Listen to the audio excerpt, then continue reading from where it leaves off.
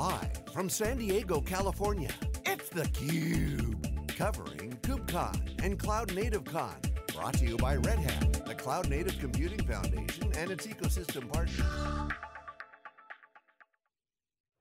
Welcome back. We're at the end of 3 days wall-to-wall coverage here at KubeCon CloudNativeCon 2019 in San Diego. I am Stu Miniman, and my co-host for this week has been John Trier, and we figured no better way to cap our coverage than bring on a CUBE alumni who has likely educated more people about containers and Kubernetes, you know, maybe second only to the CNCF.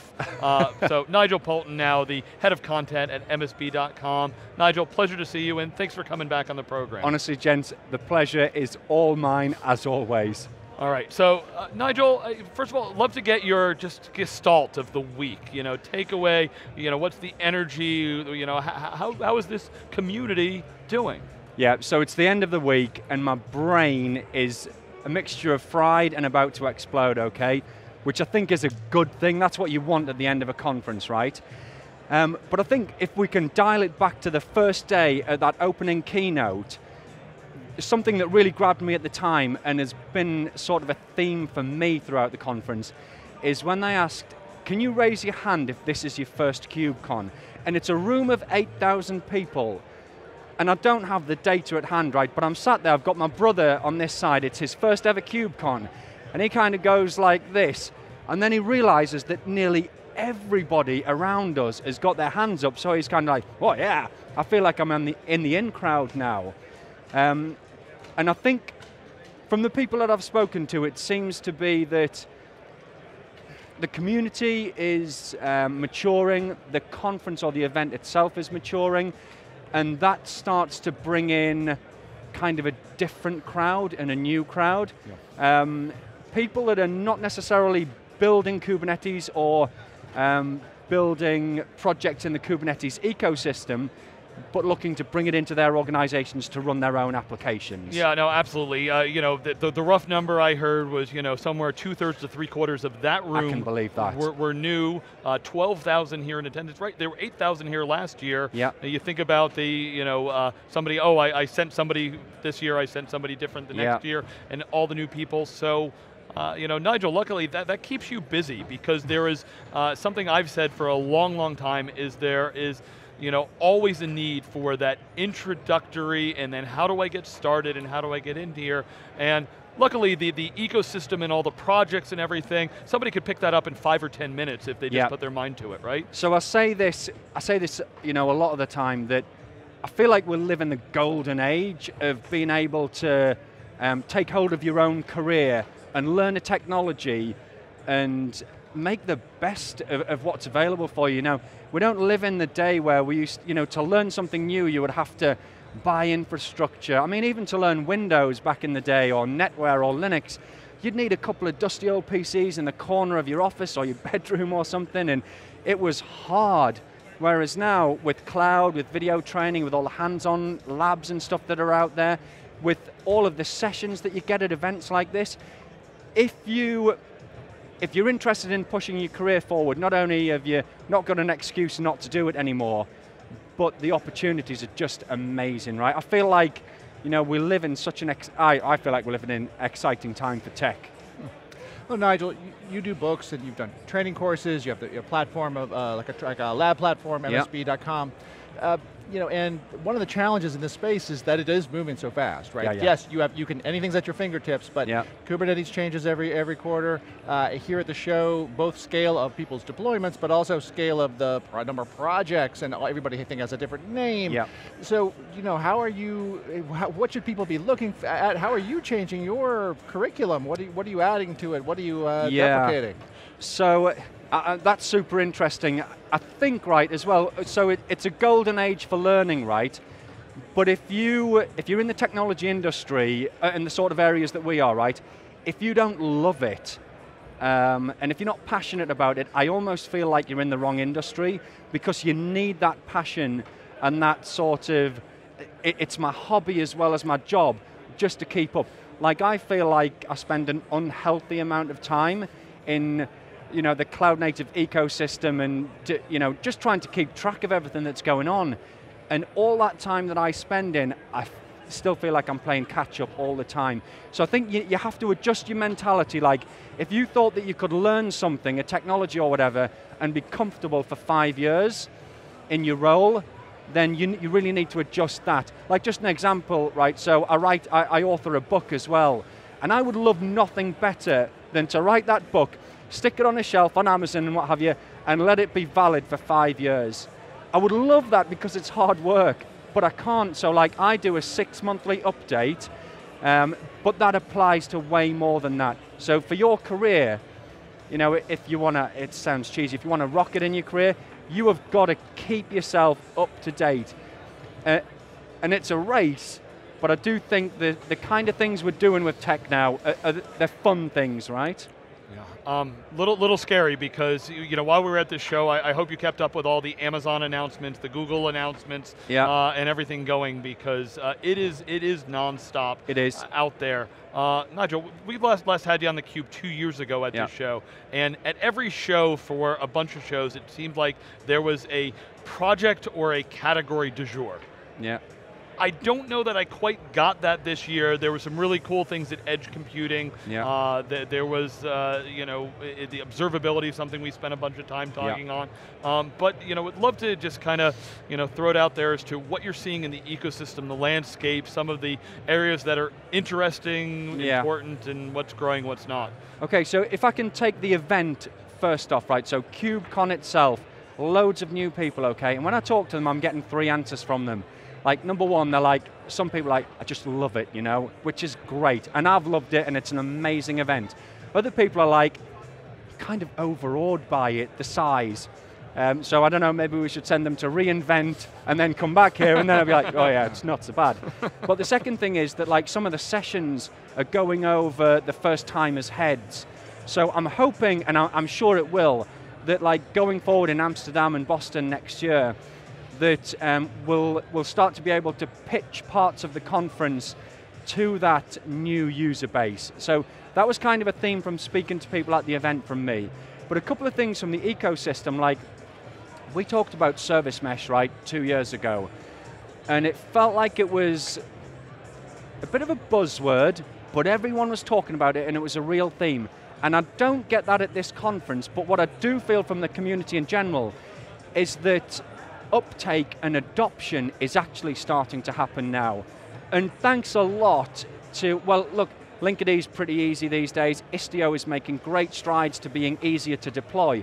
But I also think that the cloud providers, those hosted cloud providers, really stepping up to the plate, like they did with hosted Kubernetes. You know, when it was hard to get Kubernetes for your environment, we're seeing a similar thing with the service mesh. You can spin something up in GKE, Kubernetes cluster, click the box, and I'll have a service mesh, thank you very much.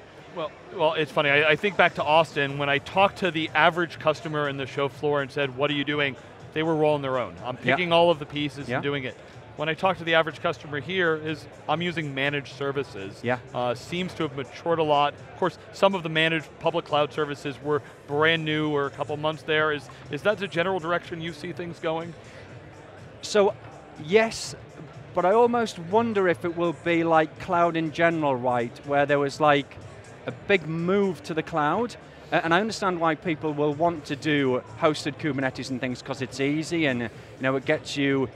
I'm careful when I use the term production grade because I know it means different things to different people, but you get something that we can at least loosely term production grade. Yeah, and actually, just to be clear, we had a lot of discussions about on-premises, so I guess it's more the managed service rather than the, I'm going to roll all the pieces myself. Yeah, but I wonder, will we start, and because of price and maybe the ability to tweak the cluster towards your needs and things, whether we might see people taking their first steps on a managed service or a hosted Kubernetes, and then as they skill up, then they start to say, well, tell you what, we'll start rolling our own because we're better at doing this now, and then run like, you know, you still have your hosted stuff, but you have some stuff on premises as well, and then we move towards something that's a bit more hybrid.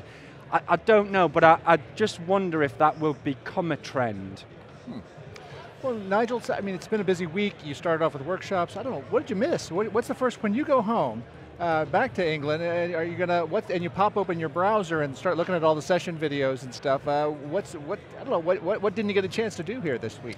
So I was kind of, for me it's been the busiest KubeCon I've had, and it's robbed me of a lot of sessions, right?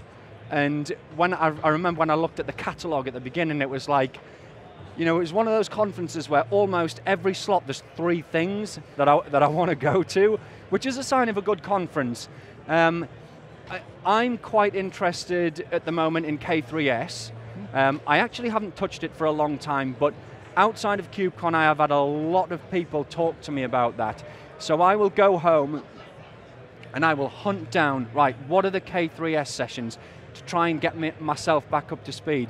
Because I know there are other projects that are similar, right, but I find it quite fascinating in that it's one of those projects where it started out with like this goal of will be for the edge, right?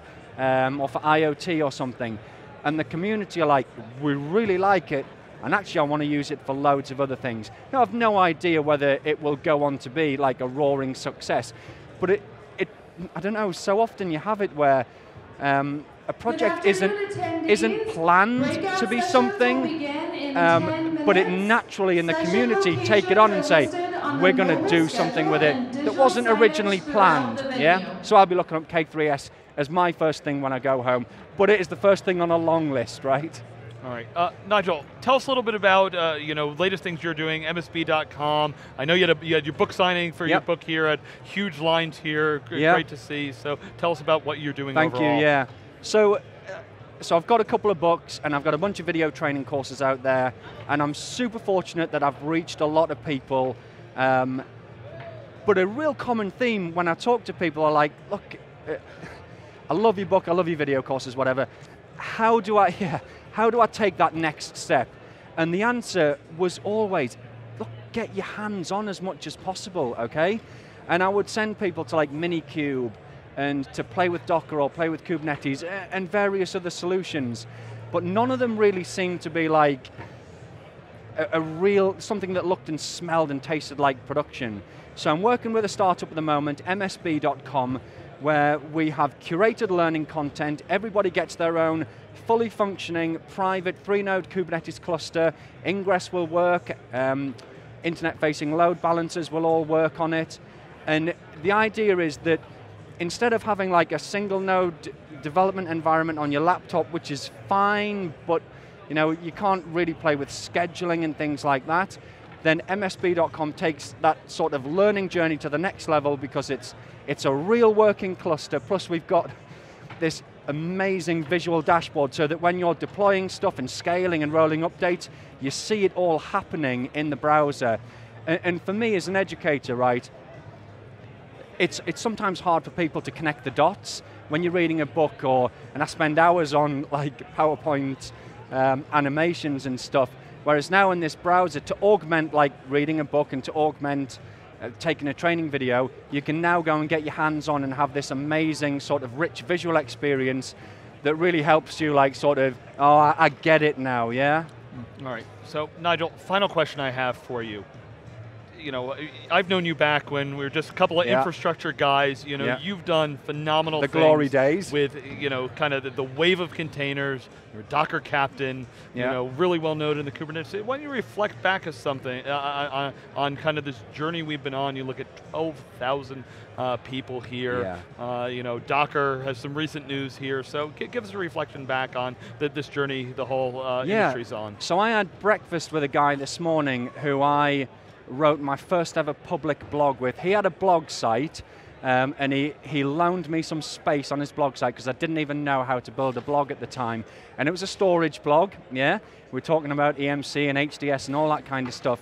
And I'm having breakfast with him 14, I think, years later in San Diego at KubeCon. And I think, and I don't know if this really answers your question, but I feel like that Kubernetes is almost so, if ubiquitous is the right word, or it's so pervasive and it's so all-encompassing almost, that it is bringing almost the entire community, I don't want to get too carried away with saying this, right, but it is bringing people from all different areas to like a common platform, for want of a better term, right? I mean, we were infrastructure guys, yourself as well, John, and here we are at an event that as a community and as a technology, I think it's changing the world, but it's also bringing things almost under one hood. So I would say anybody, like whatever you're doing, do all roads lead to Kubernetes at the moment? I don't know. Yeah, well, we know software can actually be a unifying factor. Yeah. Best term I've heard is Kubernetes is looking to be that universal backplane. Yeah. And therefore, both southbound to the infrastructure, northbound to the application. Nigel Poulton, congratulations on the progress. Definitely everybody make sure to check out his training online, and thank you for helping us to wrap up our 3 days of coverage here. For John Troyer, I am Stu Miniman. theCUBE will be at KubeCon 2020 in both Amsterdam and Boston. We will be at lots of other shows. Be sure to check out thecube.net. Please reach out if you have any questions. We are looking for more people to help support our growing coverage in the cloud native space. So thank you so much for the community. Thank you to all of our guests. Thank you to the CNCF and our sponsors that make this coverage possible. And thank you to you, our audience, for watching theCUBE.